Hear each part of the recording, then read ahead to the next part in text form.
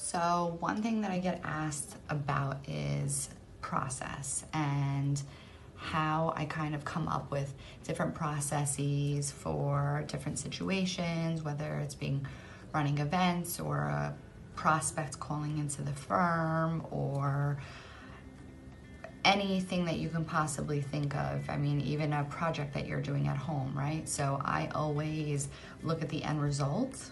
And so for instance, an event, right? To make a successful event, you should mark it 2 to 3 months in advance. So first thing that you want to do is put a date on the calendar. That's your goal date.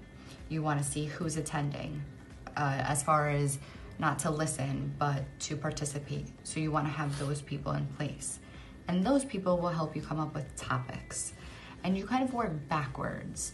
And before you know it, you'll have the outline or the foundation and the outline squared away. And then you can work on all the fun stuff, like the flyers and the RSVPs and talking about it when you're networking, so on and so forth. So as far as process is concerned, I would always, what's your goal, and then work backwards. And always know that with every goal, I delegate.